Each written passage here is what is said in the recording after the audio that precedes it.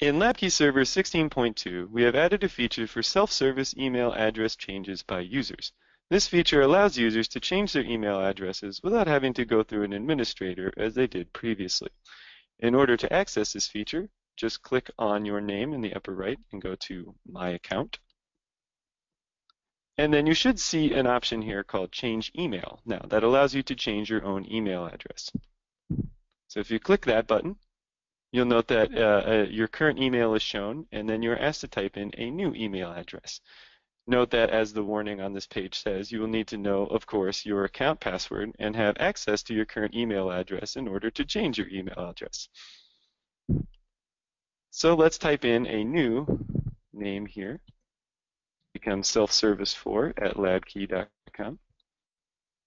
And to make sure you've typed it correctly, you have to type it again.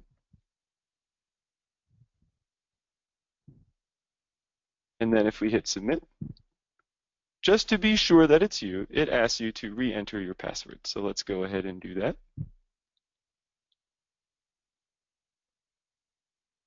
And then it will inform you that a verification email has been sent to your old email address. Now, what you would do at this point is log into that old email address and verify that this new email address is what you wanted, that it's correct, and that it was requested by you. And the way that you do that is like many other online websites. You would click a link in an email which is sent to you. Once you have clicked this link, it will verify your new email address and change your email address in the system to a new email address.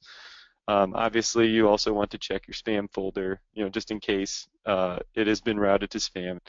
But pretty simple. It works basically, I think, like many other online websites. And you just click that link, and then you will end up changing your email address.